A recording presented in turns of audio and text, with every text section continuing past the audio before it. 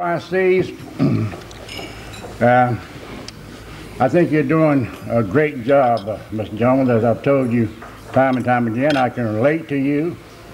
I came up with somewhat experience, somewhat similar to what you're having here, what you do here with your OICs and the 25,000 people in Wilson County.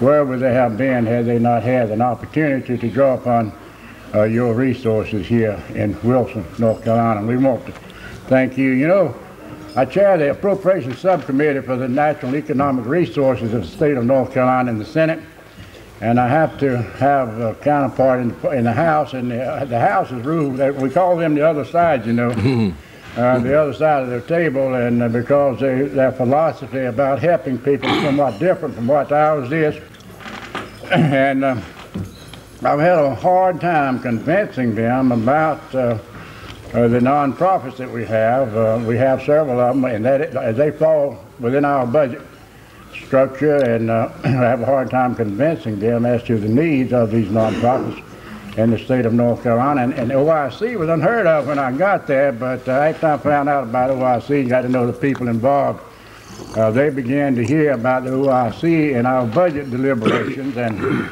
that's a long story, but after some time they now have recognized that, and you are an accepted part of our budget process, and we're going to see to it that it continues that way. And however, I tell you now, they at least not only are they participating with us, but also now they want to come and see you. They want to take a look at what you're doing here. They've heard from me, and now they don't believe what I've been telling them. They want to come and see for themselves. And so when we put that trip together, we'll let you know so you can have things fixed up. Many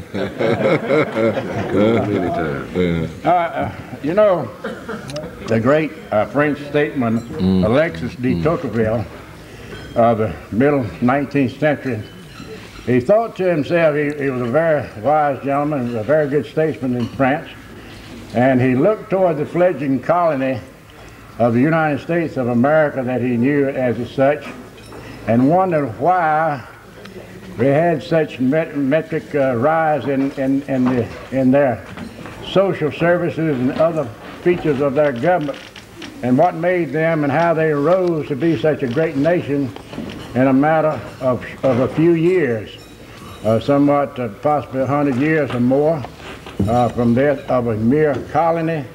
So he came over and he took a look at us 2 or 3 times, and he wasn't satisfied. He said he didn't see that much difference between us and his people in France, or the British people, or other people of the world.